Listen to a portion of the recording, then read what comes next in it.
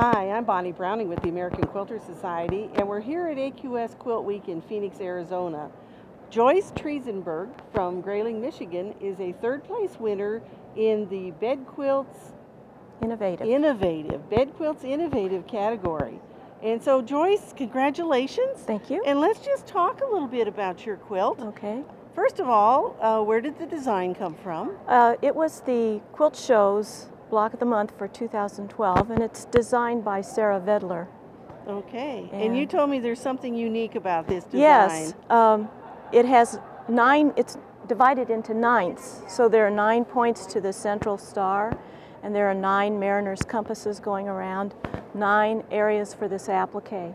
So that's unusual. And typically we'd have 8, wouldn't we? Right, yes. right. And so did that make it harder or easier? It made it a little strange. It was different, wasn't it? We're all afraid of set-in seams, but this quilt had 9 set-in seams for every round. So that was quite a challenge. Well, I bet you learned how to do them. I sure did. I had lots of practice. All right. Now, I know you used some unusual thread to put this together. Right. A lot of this is appliqued with rainbows, variegated threads, and I used 2 different colors. If I was appliquing a blue section, I used one color. If I was appliquing the red or the brown, I used another color.